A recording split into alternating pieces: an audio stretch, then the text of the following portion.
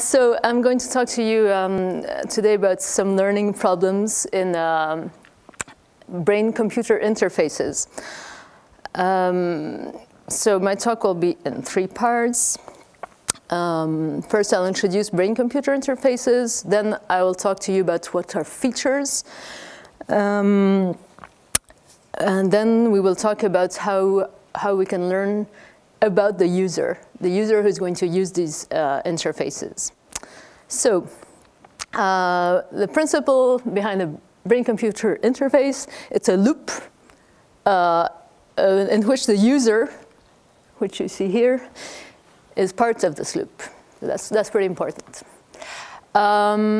This user has brain activity that we're measuring through a device, which can be invasive or non-invasive. In this talk, it will be mostly non-invasive devices like electroencephalography. This data that we acquire through a device is then processed. We have signal processing to extract features. Features are parts of the brain activity that can be linked to a mental state that we are interested in, which the user is into. And we're going to be able to classify between different types of mental states in a way that I will show you afterwards. The difficulty is that there's a lot of noise in the data, and it's hard to extract features properly within all this noise, which is due to all the ongoing brain activity that is not necessarily only due to the mental test that we're trying to detect. So another part of the brain-computer interface loop is once you have extracted and classified features is to translate them into something useful for the user. So these can be commands or some type of communication that the user might be able to do thanks to their brain activity. But we can also think of more passive brain-computer interfaces in which the user's interaction with a system will be modulated thanks to the information that we get about their brain. This we will see towards the end of the talk in an application on visuospatial attention. So one of the challenges is to do all this in real time, which means we have to be fast and efficient.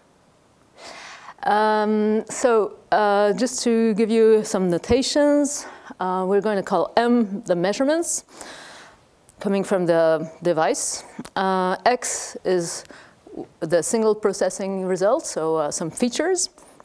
Y, the labels that we attach to the features thanks to some smart machine learning. And we can model the output of the classification as a prediction function f. And the purpose of all this is to get commands, to have some interface that the user can use. And this can come after a series of labels have been issued.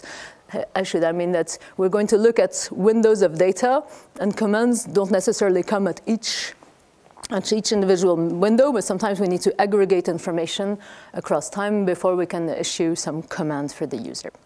So let's give some examples here.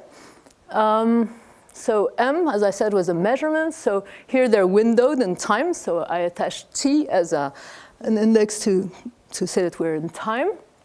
And this example is going to be 2 classes. We're going to try to classify brain activity according to whether a person is imagining moving their feet or imagining moving their hands. Purceller showed in the 1990s that when people were actually making such movements, hand movements or feet movements, there were patterns on the scalp, when you look at scalp electrodes, that showed decrease of oscillations at the region responsible for the movement. So you see, for example, the decrease is shown in red here, but hands are situated on both hemispheres if you're moving both hands, whereas the feet, the foot motor region is more central. And when people are imagining moving their hands or doing the actual movement, it's almost the same patterns you see on their brain activity. It's a reduction of oscillations in the, let's say, about 10 hertz range. So once you know that, you can filter the data in the frequency range where you expect to find such information, and then try to find some spatial filters. It's as if you were focusing on certain electrodes instead of others, certain spatial filters that will increase the contrast between the two situations, imagining moving hands or imagining moving the feet. And so it's not that hard. It's a very now well established protocol that can allow people, for example, to move a cursor on a screen. I'll show you just a little example. Here you have two players playing a Pong game in Rome at Fondazione Santa Lucia. And so the player on the left, for example, imagines moving his feet to bring the paddle down, or moving his hands to bring the paddle up. Okay? So this is the actual speed at which the system is occurring. So you see that's not very fast, but people have to, actually get into the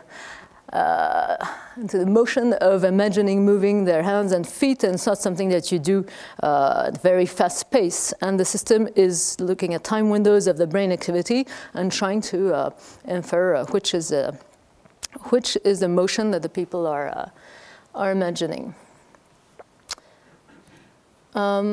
I can show you some other type of features. So these features were based on spatial filtering plus the variance of frequency filtered data. Another type of features is perhaps even more simple. It's to look at the signal at a given electrode, for example. Then, sorry, it's a bit invisible, but here you can see a low-pass filter version of this signal. And then from this low-pass filtered signal, we could extract some data points. And this can be done for windows, sliding windows also.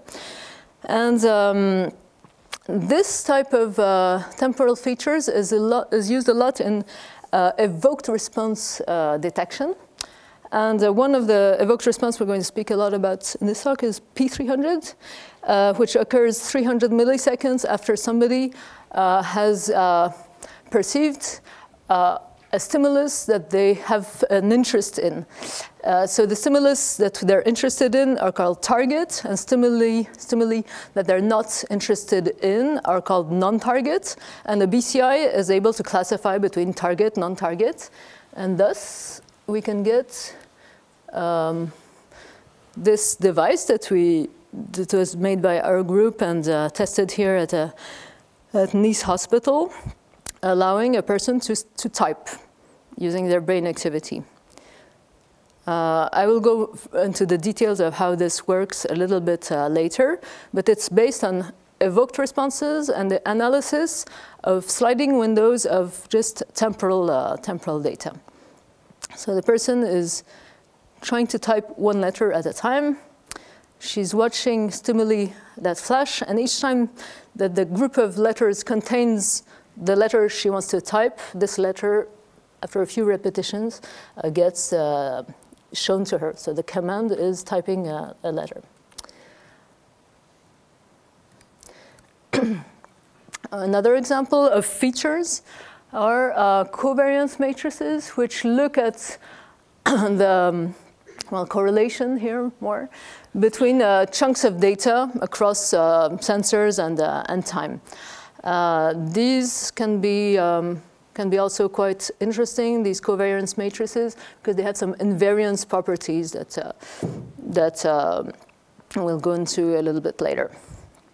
So then, once you got all these features, what you want to do is get labels attached to them. So the way to get this prediction function, to be able to classify between several classes, I showed you an example with 2 classes, but it could be more. Well, the way to get it is to use a training data set in which we already have labels. That's an important point. Generally, in brain-computer interface, we do supervised learning. Supervised means that we have already knowledge of some data set in which there are labels. And then, from these pairs of data plus labels, we try to find a prediction function that would well predict these existing samples, but especially would well predict future samples. This is called generalization. And okay, a very simple example. For example, if you have X, your features, we could look for just a linear projection of the data, which can then be cut in 2 halves. And then we get one class would be the data points on the left, for example, and the other class, the data points on the right. This seems like a very crude way of explaining the data. But first, you have to find this A and this B. It's not so obvious. And then, actually, it works. So that's what brain-computer interfaces use all the time. It's linear discriminant analysis. So some observations for those of you who are really like data crunchers and who want to go back and try things out by yourself. Well, you can access some open data sets. There are some data sets out there that you can download where there are data and labels, and you could try methods, your favorite methods on them. And in this talk, actually, I will not go so much into all the details of the classification methods. I prefer to give you some overview of the field and the problems that there really are in the field, other than just the classification, okay? But it's still, there are some classification issues that can be improved. So if any of you are willing to talk about that later, I'll be happy to. An observation is that the classifier itself is not that crucial. That, for example, support vector machines are not that much better than this linear discriminant analysis that I showed you. But we do have a curse of dimensionality, which is that we don't have that much data. And why don't we have that much data? Because it takes time and money to get people under these equipment and sit with them and explain to them the tasks they have to do and acquire the data. And as I'll show after, there's so much variability in the data that it's also a big, big problem.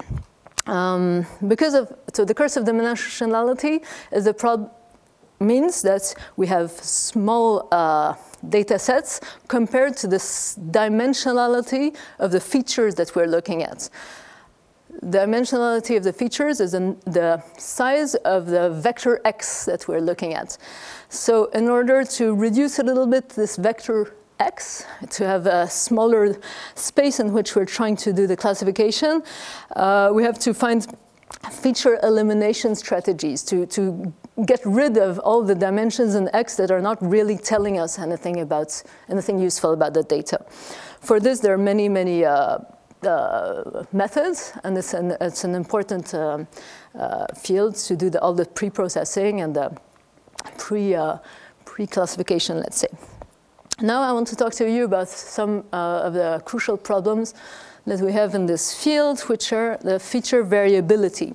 So this example, using still the x as the features, give you an example of it's just a drawing, but let's imagine that we have features that are well separated into 2 classes that we had before, and I call them E for existing, and we have a new data set, xn. And when you superimpose the 2 data sets, they don't even match. So it would be hard to use the classifier that had been optimized for xe on xn if they're not in the same realm. So where does this variability come from? Well, it can be due to taking different people. Different people have, as I will explain, also quite different brain activity for different reasons. It can be due to the same subject coming back on a different day after having eaten, after taking coffee, after being tired, after whatever, and their signals are totally different. It can be even within the same session. Somebody between the beginning and the end, a few hours later, their brain activity can have, let's say that the baseline or the background brain activity can have drifted a lot, and even the actual features can also observe some drifts. So this certainly is a great problem. So one of the ways to overcome these problems are to, well, start a session already by calibrating. Okay, I have a different subject or the same subject in a new session. I will calibrate. What does it mean to calibrate? It means to tell the person what to do at such and such a time. And like that, we get labels. We get the labels for this particular person at this particular time. We get a little data set with labels from which we can learn a new classifier. But this lengthens the process. People get discouraged. They have to start by spending maybe 10 or 15 minutes by just doing something useless for them, and they don't want to use such a system. Moreover, they don't get the feedback because the system is not trained yet, so it can't provide any feedback, it can't provide any commands, so they're just doing something out of the blue. They might be mind-wandering and not doing the task that we're asking. And their brain activity might be totally different from what it would be if they were actually doing the real brain-computer interface. So that's an issue. So the solution is just to eliminate this initial calibration, get rid of it. For this, use existing data sets. And too bad if they don't correspond to the subject. We'll find maybe ways to get around that. And begin the BCI with feedback. Even if it's not too good, maybe can cheat and give them a good feedback if you know what they're trying to do. But begin with feedback. Why is there variability from one user to the other? Well, many things are user-specific or person-specific in our body, and the brain is part of it. You have brain sources. I mean, what I call sources are the time courses of the different regions. I don't want to go into details, but there's a postsynaptic activity that you measure in EEG, and this is a little bit peculiar to each subject, even though there are generalities. The cortical foldings are different, apart from the major folds. The details of the folds are different. So that means that the orientations of the currents are different. And this means that the relation they have to the electrodes are different. So when you put an electrode cap on different people's head, you're not just measuring, even if the activity in the brain was similar, maybe the activity on the electrodes is not similar because things are not propagating exactly the same way because of cortical foldings different, tissue conductivities are different, tissue shapes are different. So ideally, we should look at brain-computer interfaces features that are specific, what I mean, that are matched to the specifics of the people. So in source space, instead of looking at sensor space, we should project the activity that we measure on the device back to the brain. And then we can compare easier and get things that are more comparable across subjects.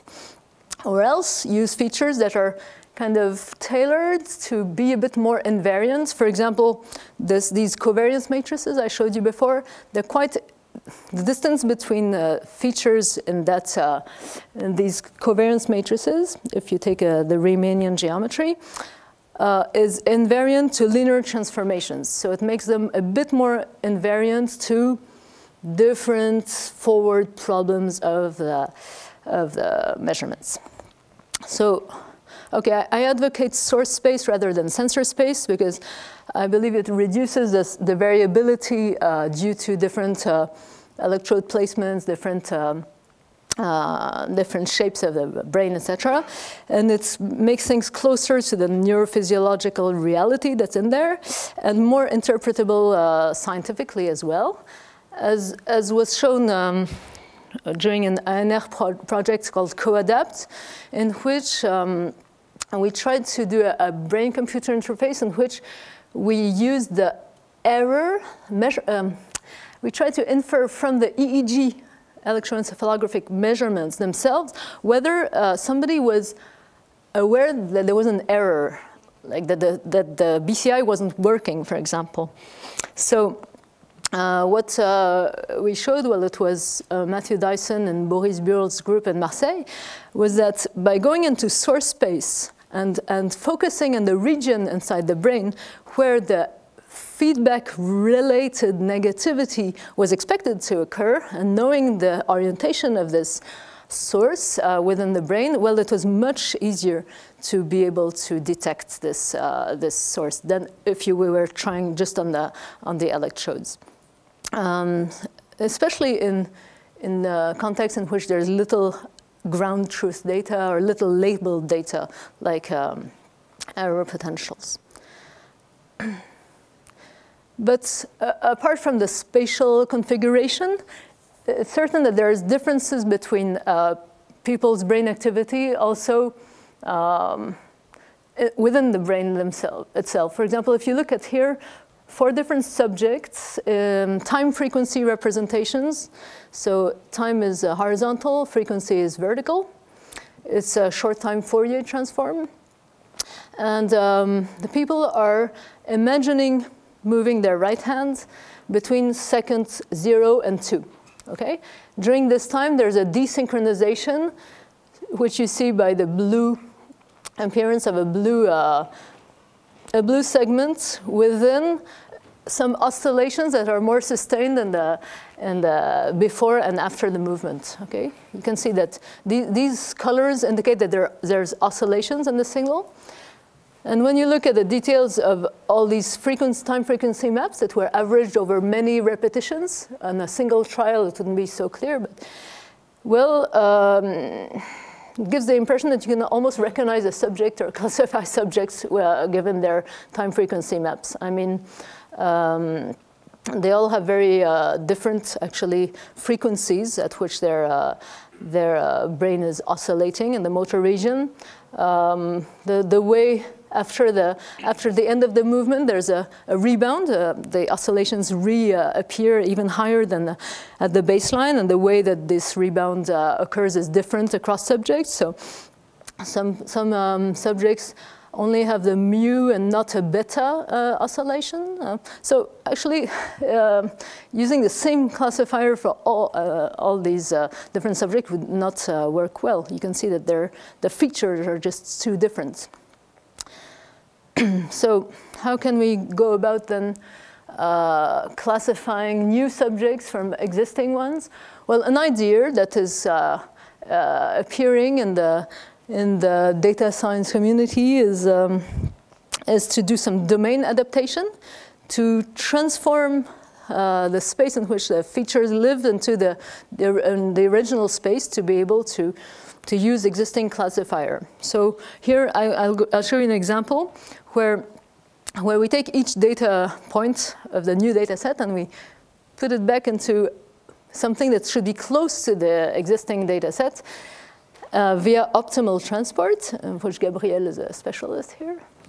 And then it would allow to use the classifier that we had already trained even for the new data.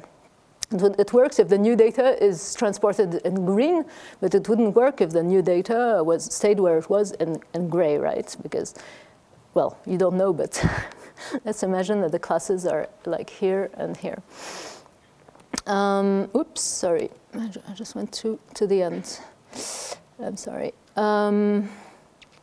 Okay, so the idea, there's just one slide of math here saying that optimal transport is to find a link between the existing and the new space, linkage, which is going to minimize the cost it takes to transport data from one space to the other. And this cost is summarized here by just a distance. Actually, the sum of the distance between pairs of all of the points to be transported. And we try to find a plan that will minimize the cost of transportation while moving the mass, globally the mass of the samples from one space to the other. And there's very nice theory that shows very fast algorithms to solve this, and the well-posedness of the problems, etc. We can add some regularization, which can even separate classes if we already have some knowledge of classes in the existing data set. This term here to accelerate algorithms, the solutions using a concurrent algorithm. So there's a lot of very nice literature on the subject, and we're just trying in our team to apply it to brain-computer interfaces. And here I showed an example in which the P300 wave for two different subjects doesn't look at all similar from one subject to the other. And by applying this transportation principle, you see the blue and the red are the target and non-target for one subject, and the green and orange target, non-target flashes for another subject, projected in 2 dimensions, just to make it simpler. After transportation, the 2 types of data have really converged to this very similar regions, and so we can use the same classifier that we had for the initial subject for a new subject. It's still a bit hard to apply these techniques in real time because when we start off with a new subject, we don't have much data yet. And we need a little bit of data in order to be able to learn the transportation plan. So it's still a bit awkward to apply it in real time, but we're working on solutions. So then, even if we have a solution that works okay at the beginning, or even if it doesn't work okay, we need to improve it, because during the session, things might change, and we can use existing data acquired during the session just to improve the classification. So the idea is to add a loop within the loop in which we use the labels that we've just predicted to make some training data that we use in the background to update the classifier. It's getting a bit technical, maybe, so I don't want to bore you with too much of this. But to do this, we need to have good metrics to assess performance, to know if the classifier is getting better or worse, etc. So this is important, and especially in adaptive and co-adaptive even settings where the brain is changing and the classifier is changing. It's a little bit difficult to find proper matrix. We can also use meta information, extra information like the error potential to get some other source of information as to whether the system is working or not working. So a strategy is to start off with some generic classifiers that already exist, to use transfer learning, to use invariant features, but then once the system is starting to work, to use the data that has been acquired to train a specific classifier, and then we can get better results. So there's a lot of interest at the moment of using machines, external machines to acquire the data and use existing databases that on which we already have lots of training that has been done, to do ensemble learning, to do more sophisticated machine learning than if we were just using one computer with a single data set. So this is quite important work at the moment. Now I would like to talk a little bit more about the user and give 3 examples of applications. The first one is still a bit mathematical, and then the 2 other ones are more translational and even medical. So to learn about the user, let's say we want to probe the user to know, for example, what are the tasks, the mental tasks, that they would be able to do that we can best use for a brain-computer interface. Would you be more able, I don't know, but let's say, would it be easier for you to be imagining moving your tongue or your feet or your right hand so that we can get a good knowledge from the brain activity of the moments at which you're using this and this and this mental imagery? So this is a question that we asked. And the idea is to have an exploitation strategy where we're going to probe, ask questions to the user in order to know about their mental states, but in an automatic way.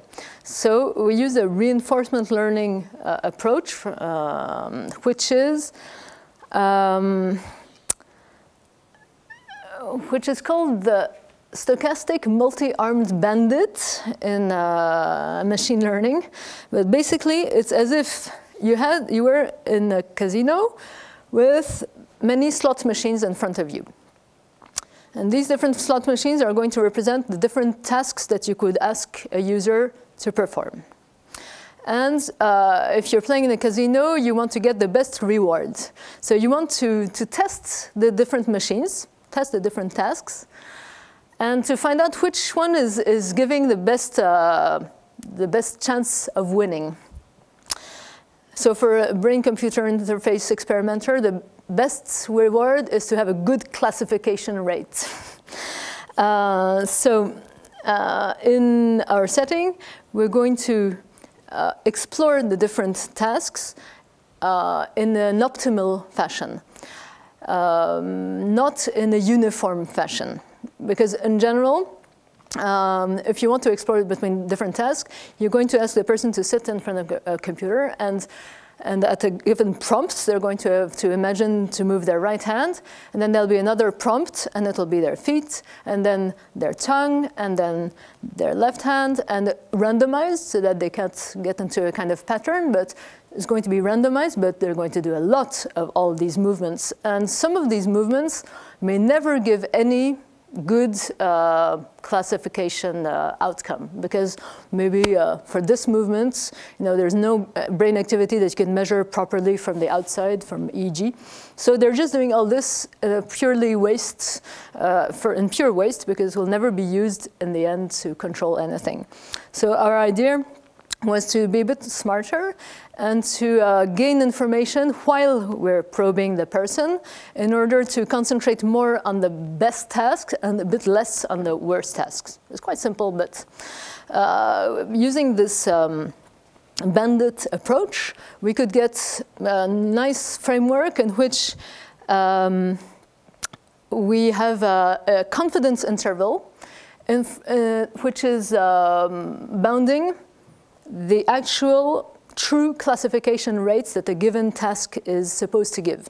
So the true classification rate is the red blob here. We don't know it because we have only a few samples.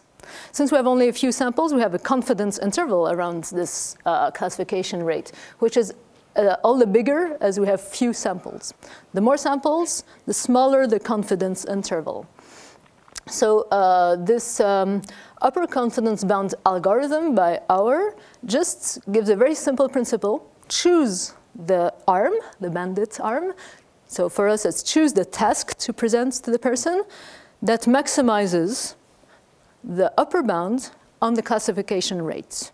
So we look at all the tasks, and we choose the next task, the one that has the best upper bound. So it's a kind of optimistic view of the classification rate. And when we do that, and then we get a better estimate of the classification rate for this task, and we can prove that if capital N is the total number of tasks that we're asking the person to do, and Tk is the number of tasks, a number of times the person is going to do task K, we're going to know the classification rates quite well as Tk grows, And for tasks that are not optimal, there's a bound on the number of times we present these tasks. So it's asymptotical. It's like when n gets big, but actually, we tested it online for quite small numbers of n, like about 100. Like the person had to do 100 times certain tasks. And we showed that using the upper confidence bound algorithm, the people were spending really less time doing tasks that couldn't be well classified. And then the second benefit is that we get better classifiers for the tasks that are good. So I think it's a cute way to waste less time, because really experimental time is money, not just money, but it's really hard to have people sitting in experiments, etc. So we have to find ways of making the most of this time. Now I'm going to show you an example of what I called at the beginning a passive brain-computer interface. It's a problem, well, it's a setting which is about visuospatial attention. I don't know if you're aware of this, this field, but it's studying how people project their attention to different parts of the visual fields. And you may be surprised, but to learn that your attention is not only focusing at your gaze. Your gaze is, it's easy to see your gaze. It's where your eyes are looking at, generally, and normal vision people. But in addition to the place where your eyes are focusing, you may have visual attention, which is going like to the periphery of your visual field. And this is called covert attention. For example, if you're meeting somebody and you're looking at their face, but you want to also look at some other part, well, you might be yourself deciding to move your attention to another part of the visual field while you're looking straight at their eyes. This is called endogenous because you're deciding to look at another part. And then there could be some exogenous covert attention in which, oh, something has happened and you don't want to pay too much attention. You don't want to show that you're paying attention to this event, but this event has captured your attention. It's exogenous covert attention. So we made a brain-computer interface study with Romain Trachel, who was a PhD student, to try to detect the locus of attention using EEG in real time, and to adapt visual stimulations to this knowledge. So I think I explained just before the difference between overt and covert. So I hope it's clear.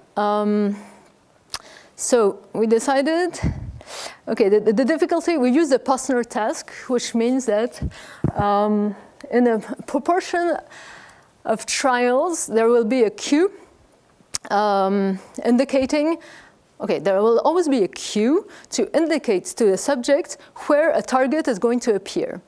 The subject has to look at the central fixation cross all the time. They don't move their eyes, but then a cue, which is in that central region, is going to indicate whether they should put their attention to the left or to the right.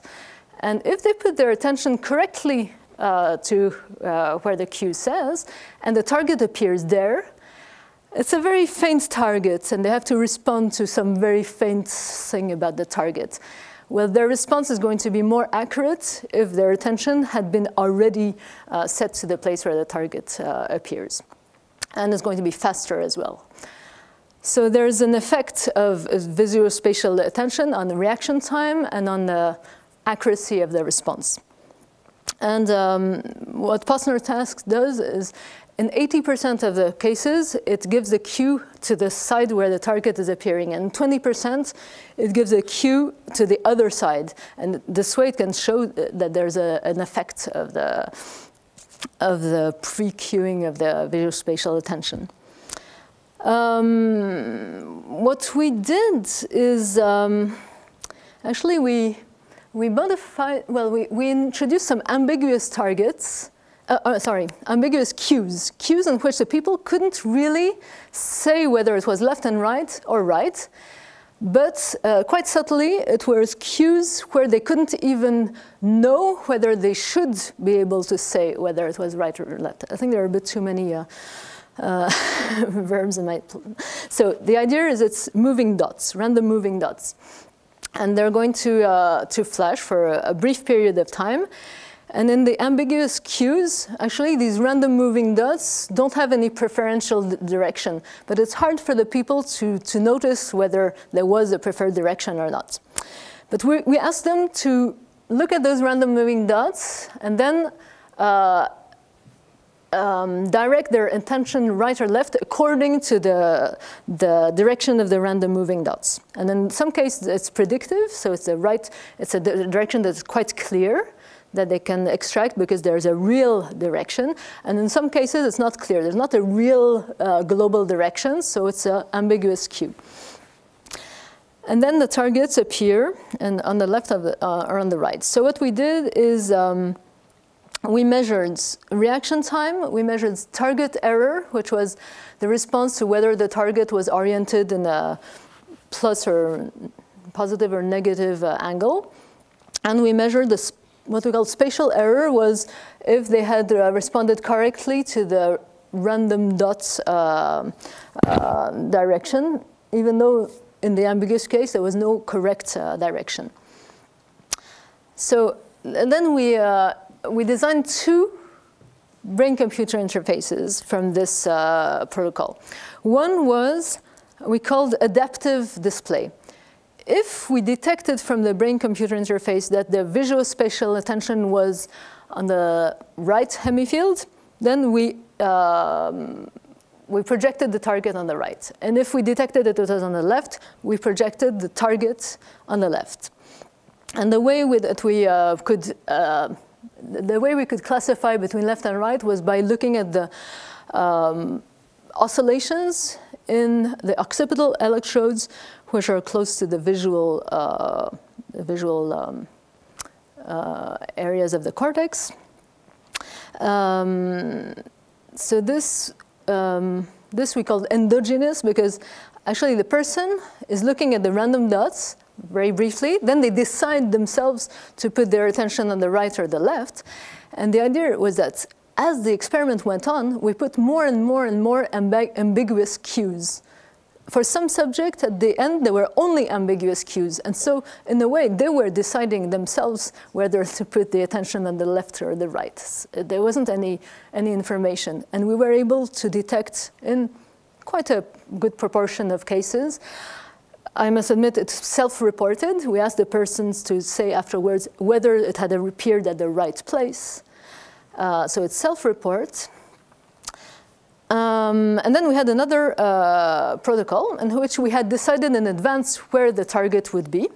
But if the attention that we decoded was not at the right place, then we put a warning. So we called it more exogenous because there's a warning, which is a little red square that appeared around the place where the target would appear, just to recapture the attention to the right place. So, well, the spatial error rate is the capacity of extracting the direction of movement of the random dots. This spatial error rate was about 50, a bit less than 50 for the ambiguous cues. Less than 50 maybe because the self-report was a bit optimistic. And it was, we had done some contrast adaptation and in order for it to be 10% in the predictive cues. And with adaptation, sorry, I won't comment on that right now. Then the target reaction time, we were able to show that it decreased in both the, so in green is the adaptation protocol, and in red is the warning protocol. So the reaction time is enhanced, especially in the warning protocol. But the error, the accuracy at which the person is responding to the cue is more enhanced for the adaptive protocol than for the warning protocol. So we And we're still working on a paper about this, but there's quite a lot of potentiality of this type of research for enhancing human-machine interfaces in situations where people are in a bit stressful environments or boring environments, but where they have to respond fast to certain indices in their visually. So it can be interesting for pilots, it can be interesting for different people who have to monitor things, to be able to present to them information that they need to process in the right place of their where they have attention. To finish, I would like to mention some other application of brain-computer interfaces, which may here help people who are unable to communicate. It's work that we did with Nice University Hospital, in which they work with people, well, they have patients who have a neurodegenerative disease of motor neuron called amyotrophic lateral syndrome, SLA, maladie de Charcot in French. And they called us because for some patients, they try to find ways to provide them with alternative communication devices, even though their body is unable to move. And sometimes they really have trouble finding residual motor function to put some actioner in front of a muscle. So we decided to try it as a good opportunity, let's say, to see if brain-computer interfaces could help such patients. And so we tried out a P300 speller, I'll explain just after. We tried out a commercial one, and it didn't work the time we tried it. So we decided to try to do our own system. And so the idea, I told you about the P300 response already. Let's not spend too much time on that because time is going fast. But basically, it can be elicited either auditory or visually or even tactile. The idea is if somebody is really paying attention to one type of stimuli, and there are several types of stimuli going on, but there's one that they're really interested in and they're counting it, well, at each time that this stimulus that they're interested in occurs and that they perceive it, then there's a deflection in their activity, which can be measured on the parietal regions of the brain, and central and parietal. And it's quite a prominent response. It's quite strong, and this is why it's used and it's measurable by EEG, and it's more and more used in brain-computer interfaces. It's related to some other response called mismatch negativity, but I don't have time to go into that. So 300, because it comes 300 milliseconds after some event that we're interested in. But if we want to spell letters using that, and we have to wait for the 26 letters to have occurred, it's going to be really slow to use that as a communication device. So Farwell and Donchamp had this idea to present groups of letters flashing simultaneously. And if the group contains the letter that the person is interested in, then there will be this P300. And when there's a P300, we call it a target response. And when there's no P300, we call it non-target response, because the target is what the person is interested in. So I already showed you this video. I don't know if you want to see it again. It's a person who is concentrating on, here is letter R. She has a word in her head, and every time R flashes, she counts like 1, 2, 3.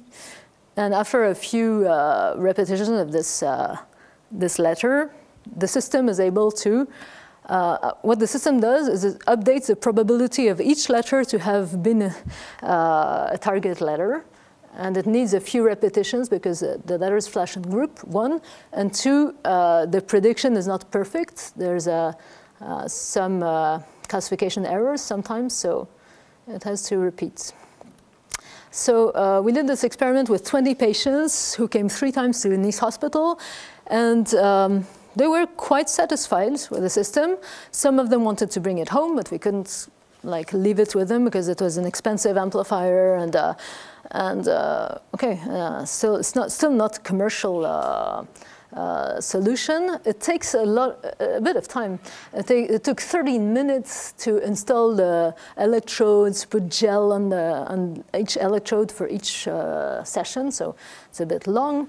It takes about 20 seconds, sometimes less, it depends on the patients, to write a symbol. We did word prediction, so they could write a whole word once they had started writing, but still it takes a bit of time. Nevertheless, patients seem to appreciate, let's say, that there could be other means of communication coming out. Even though most patients have something that they can rely on still, like an eye tracker, some other device to understand their ways of communication, I think the patients appreciate a lot that, well, since their brain is totally functional in this disease, it's only the muscle neurons, being able to communicate with their brain is a kind of it's very satisfying. So we had a call from, well, an email from a patient who is bedridden in Chambéry Hospital. His name is Damien Perrier. And he has a blog, so he's very happy to communicate about what he does. He asked to try our system. So we told him that we couldn't really, go to Chambéry, and we couldn't really, set it up with him. But if he wanted to download it, he could. So he downloaded the software with the help of an engineer, and he ordered on the web $300 EEG cap.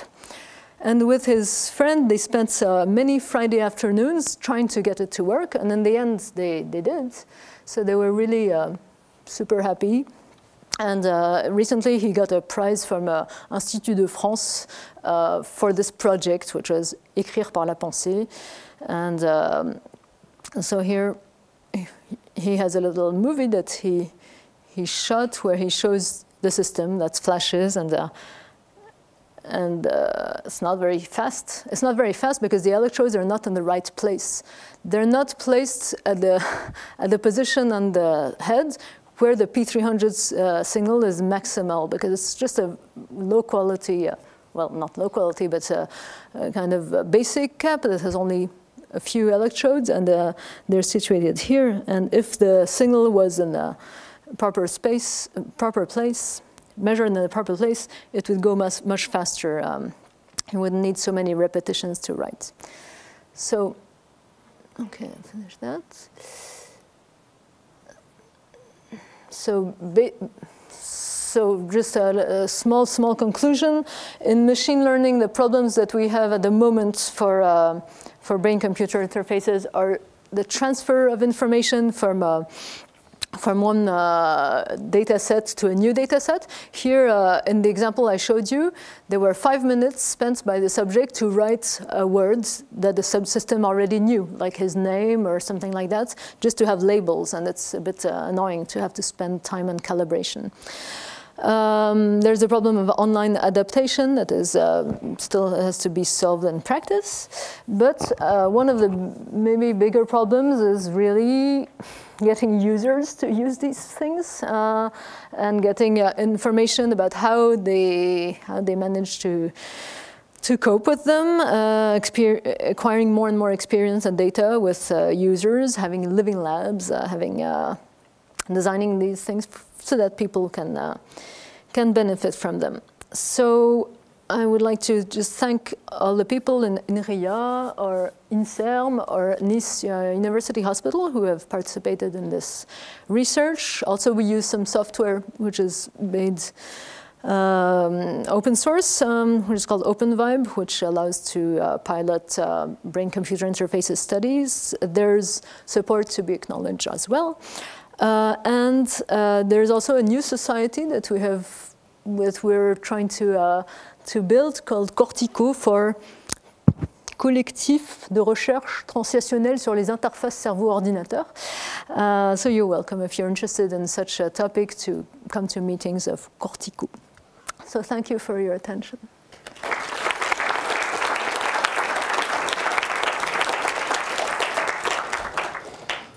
Thank you for the talk. I was wondering, it looks like it takes some time for the person under this maladie de Charcot to be able to actually figure out what those letters are.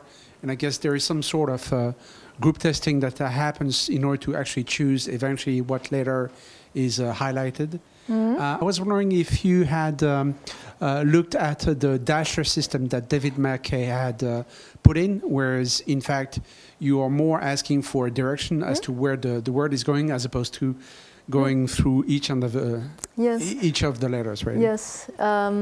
Yes, a dasher system, you just have to control the cursor up and down, and the most promising words are appearing, or the most promising letters are appearing. Yes, it's a very interesting concept as well. Just keyboard. People have seen a keyboard before, so we could make them try out a new keyboard. Let's say it wasn't that hard for people to, because you may have the impression looking at the movie that they have to be looking at all the groups. No, they're just focusing on the letter they want to flash. And each time this letter flashes, they count it in their head, or they pay attention. So it's not hard.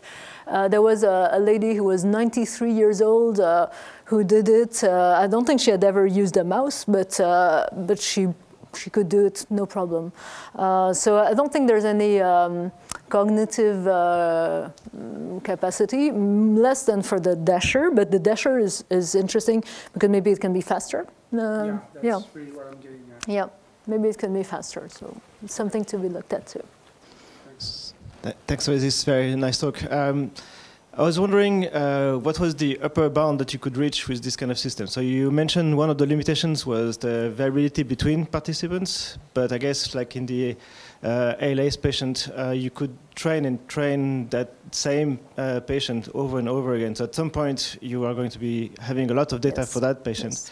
Yes. But what are the other limitations that are going to limit the accuracy of this kind of system? Actually, I can give you some experience on the best performing users that we had. They weren't patients, but they were people at INSERM Lyon who just were super proficient, and they could type a letter after just two presentations, because the groups is the equivalent of rows and columns. So you can't just have one flash and get a letter, but just after, like, for instance, one row, one column, boom, the letter came out.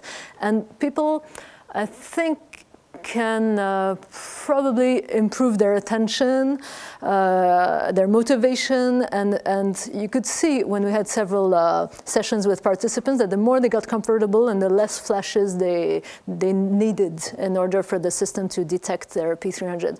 So I have the impression that if such systems become used and that the electrodes are in the right place and that the system is updated correctly, it could end up in a fast response. There are people who use it on a daily basis in the US a little, and they are able to use it in a routine manner. So I really hope we can get systems out that are affordable and that people get to use, and that we can demonstrate that it works.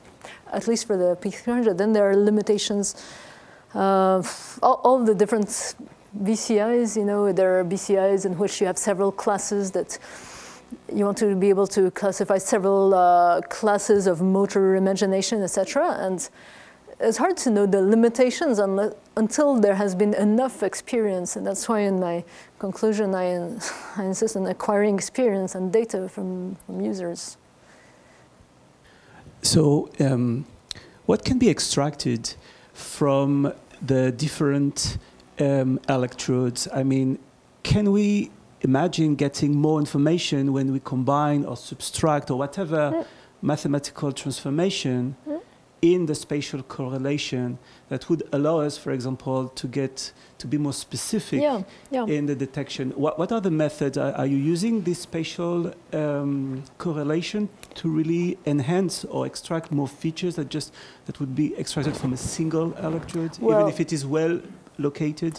Well, I mentioned at the very beginning the spatial filters, but maybe it's a bit more basic than what you have in mind. It's just making some weights over several electrodes to get, the pattern, the spatial pattern that when you do a linear projection of this pattern on the raw signal, it gives, it's due to the fact that, as you mentioned, different electrodes see the same sources in a way. There's crosstalk between electrodes. So you can use several electrodes at the same time to combine their measurements to get some better signal-to-noise ratio. So this is done all the time. All the methods that I presented use this. But you can go further and maybe be interested more in the coherence between different brain regions.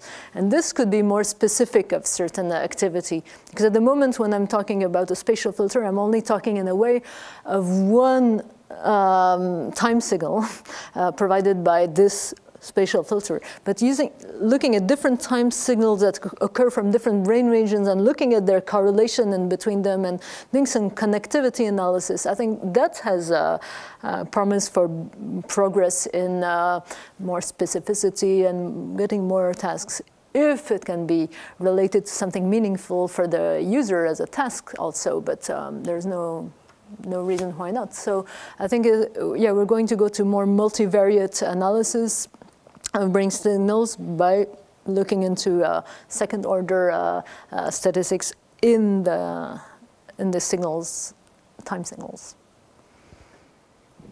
It seems that EEG data is intrinsically some shortcomings, but can one improve by increasing the density of electrodes, or what are the avenues for progress there? Well, certainly, if you want to do better source localization and have more information on where things are coming from inside the brain to be able to be more specific, then it's good to go to maybe 60, 100 electrodes, let's say. That can give you a better sampling of the spatial field that we have. Beyond 100 electrodes, I don't think it's much worth it, because the topography of the EEG is quite low frequency spatially because of the skull, which is not very conductive, as you know. Okay, so there are limitations there.